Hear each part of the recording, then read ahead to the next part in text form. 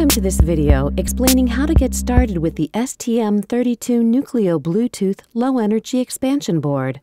This board is part of the STM32 Open Development Environment, a fast and affordable way to develop innovative devices and applications with ST components. Information on how to obtain the board can be found on www.st.com/X-NUCLEO under the reference X-NUCLEO-IDB05A1. The board is built around the SPB-TLE-RF Bluetooth Low Energy Module, based on the BlueNRG-MS Bluetooth Smart 4.1 network processor. The SPB-TLE-RF module integrates a balun, a chip antenna, and is FCC and IC certified.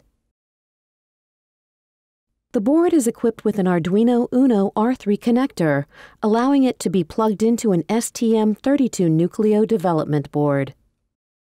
First, connect the STM32 Nucleo development board to a PC using a mini USB cable. The board is automatically detected and seen as a disk drive. Visit st.com and search for the keyword X-NUCLEO-IDB05A1. Click on the main part number link.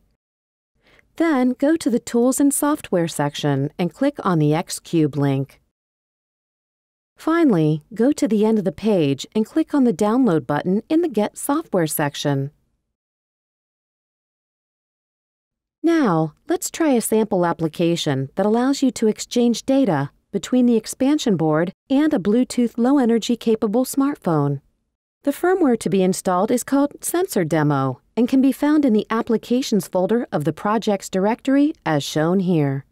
Select the STM32 Nucleo development board you are using and drag and drop the binary file onto the Nucleo disk drive. On your smartphone or tablet, install the BlueNRG application, available on Google Play and the Apple Store. Launch the application and connect to the board. Press the blue button on the STM32 Nucleo development board, and the cube on the screen moves as the information is transferred over the Bluetooth link.